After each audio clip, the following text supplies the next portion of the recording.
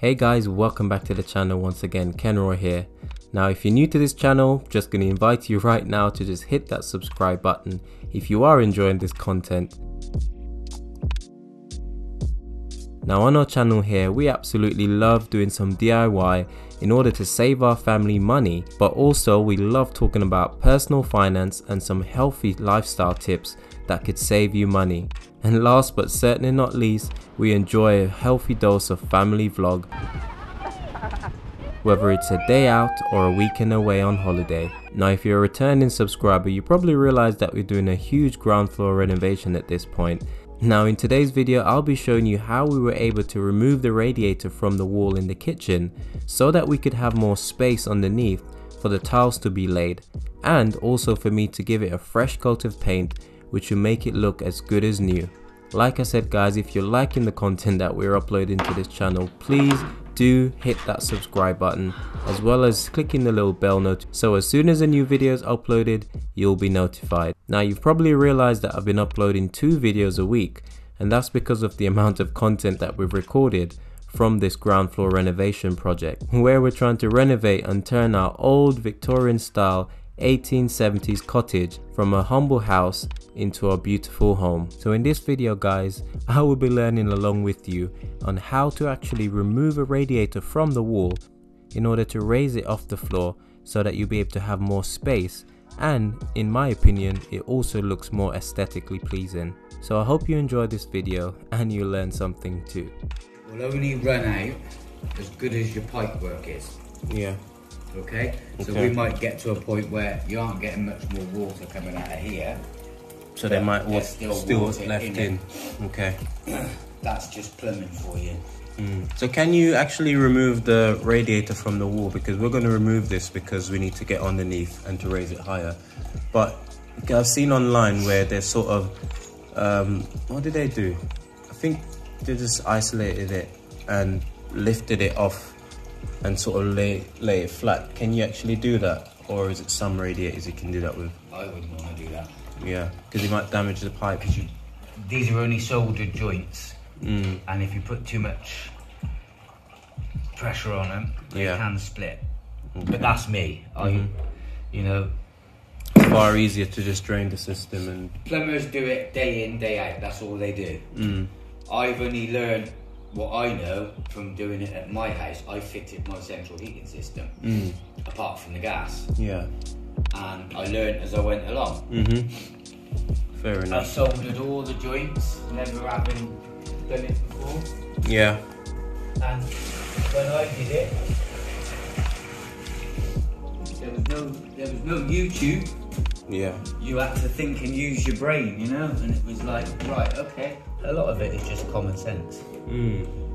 What we'll do is we'll whip this off. Yeah. We'll leave the brackets where they are. Take the tiles off around it, and then we'll lift it up, and then take the remaining tiles. As long as we've got a mark for where the brackets are, that's cool. And you will get a bit of water come out of here. It's just inevitable, yeah. You can't stop it. Fair enough. Radiator, because you can't get the plywood underneath, so you're gonna have to raise it up. So how do you raise it over here? You were saying about getting some copper pipes, and actually basically, what do you have to do? We'll cut those pipes off, and then we'll put some bends on. But what we'll do is we'll just cut the pipes off. Yeah. Yeah. We'll lift the radiator out of the way. Yeah. So as we know what we're doing. Get rid of all these tiles. Job done, dusted, sorted. And then we'll leave the pipe work in situ on the radiator, and then just reconnect it. Obviously with it being higher. A bit higher, yeah. Perfect. Let's say you'll learn how to do it. I mean, I did all mine. Yeah. And one corner piece, when I filled the system, I had one leak. Right in that corner. And the only thing with solder is you have to drain the whole system back down, because you can't solder with water in the pipes. Of course.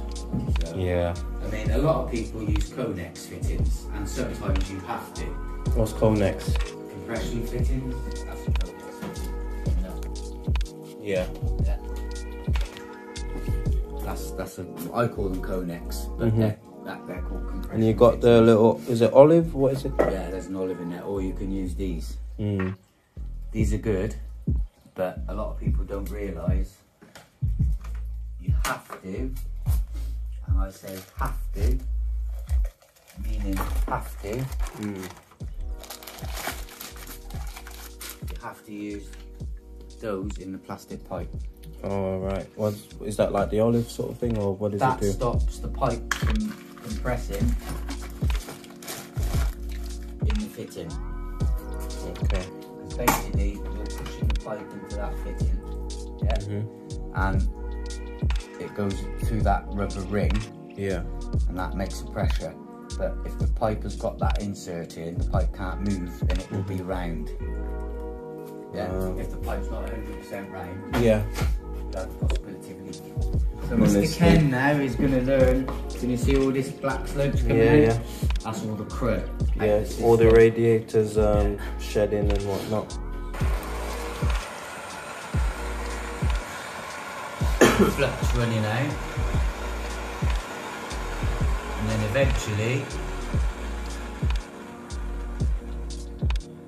you see it starting to go.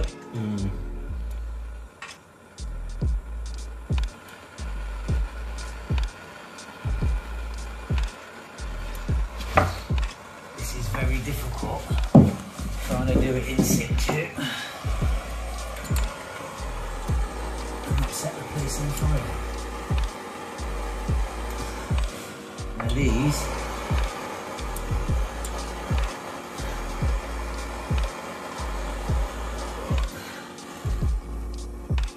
capillary fixings. They work on capillary. Meaning what? So when it gets hot, the heat draws the solder into the joint, and then it seals it. Yeah. As you can see, it's So that bead is sucked up into the joint, and this one is sucked up into the joint. What I try and do is always do the bottom one first. That's the hardest one to do.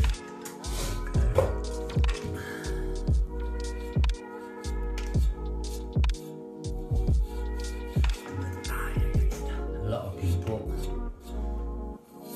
will reheat that. Why would you reheat it? To get rid of the drips. Oh, but right. My philosophy is if you reheat it, you stand a chance of giving yourself a leak. Weakening it. Oh, that's warm.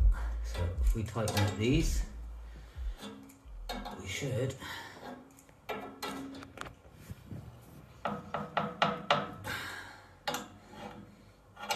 be good to fill him up and see if it works.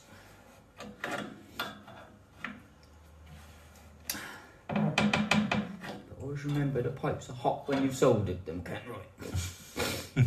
Very hot.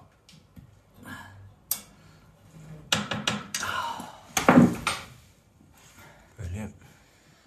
It's not the world's prettiest, but with the pipe that we have, that's as good as you're going to get it, I'm afraid. Well, like I said, it's all tucked away. It's not going to be that visible anyway. Why go and spend £8 or £9 on a length of copper pipe that you would probably have used that much off? Yeah. Like I say, I keep the little bits. See, this is off a job. Normally when I do a kitchen, I've got to rejig all the pipe work. But your pipe work staying virtually in the same place. Yeah. The only issue I'm going to have are these valves. Because unless you switch the water off. Yeah. In an ideal world, these want to come through the cupboard. Okay. Yeah? Yeah. So obviously I can't twist them through the cupboard, and I can't take this off because there's going to be the water. So it might just be a case of you having to say to your neighbours, look, need the water off for an hour, and then we rejig it and get rid of that and put it how we want it. Absolutely. Your isolation valves need to come through the cupboard, so it's easy access. The cupboard, so it's easy access. And also, if I replace them, I know they're new. Alright? Yeah.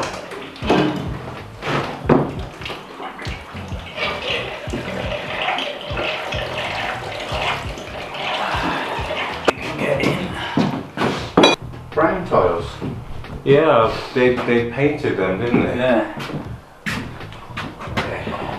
I can't get over how black that is.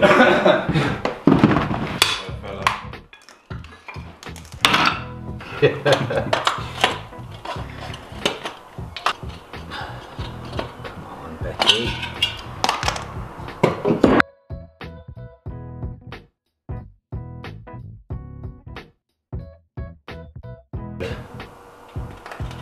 To extend the pipe or something. And a lot of people make the mistake of putting both of those in. You don't. You use one for your up and down alignment, and then the bottom one fixes it solid. Then it can't slide.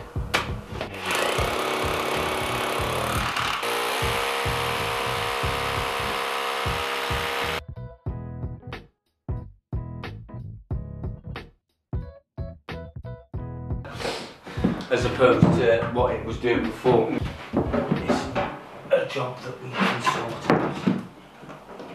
But as you see, nothing ever goes 100% sometimes. Yeah. I know it. There you go. I mean, that looks better already. Okay guys, so the builder has gone home for the day, and as you can see here, the brackets have been raised, the pipes has been connected, and we've taken this radiator from almost sitting on the floor.